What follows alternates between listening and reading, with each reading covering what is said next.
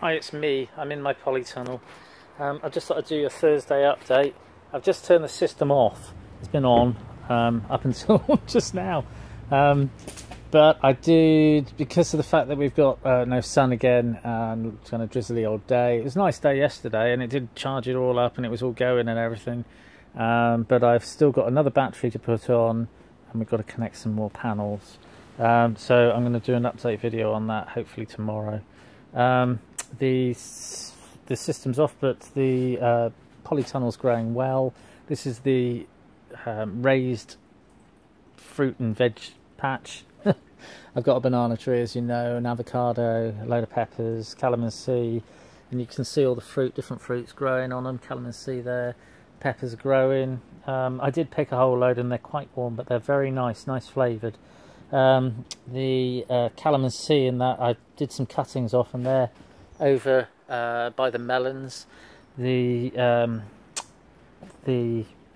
polytunnel, the vent on the back of it, I've closed down, and as you can see, I'd already cut a hole in it so that the gutter goes through the hole and it collects the water off the back of the polytunnel, which then rolls down there, runs down there and into the pond, and this tops the pond up. The other pond is nice and full because I put the gutter onto there, and because I've just turned the system off, it's still just running back in. But that's good. Hang on a minute.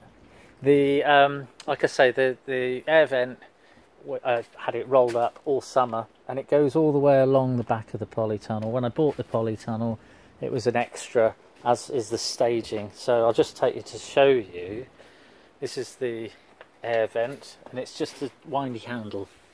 So you just wind it either way, that way or that way. Anti-clockwise, obviously, and it goes up, and clockwise, and it goes down. And it runs the whole back of the polytunnel, all the way down, the 60 foot of it.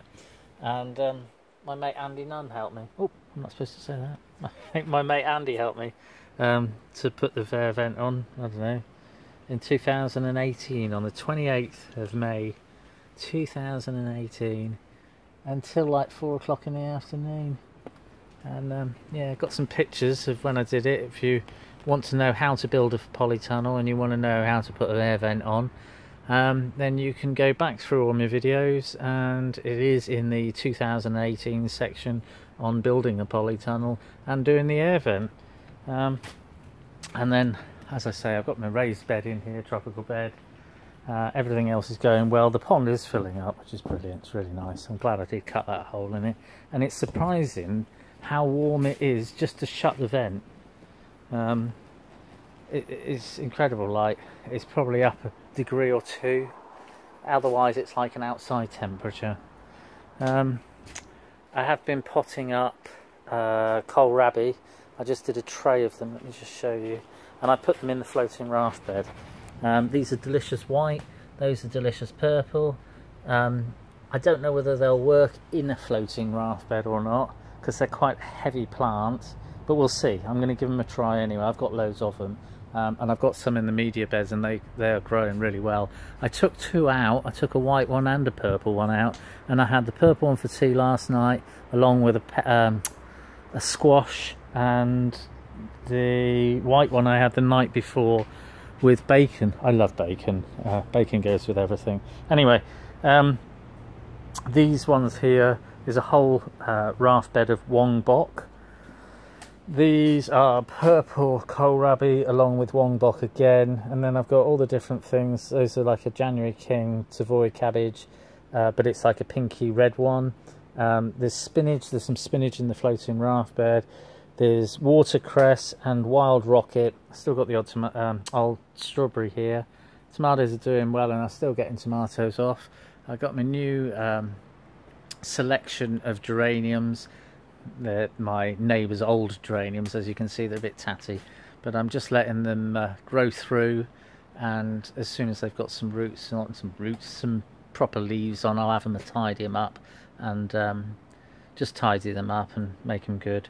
These are the rest of my seedings. I've still got these, which are also kohlrabi, but these are the one's the unpronounceable one, and it's like a cross between a purple and a white, except it's bigger. It's like the Prague giant ones. Underneath there's some lettuce, different sorts of lettuce. There's only a couple coming through. And then I can't remember what they are. Oh yeah, Savoy cabbages as well. And then the next ones are all like a mustard, different types of mustard, snow in the green and giant red and things like that. I got some prickly pears which are growing, which is really nice. My worm bin's growing.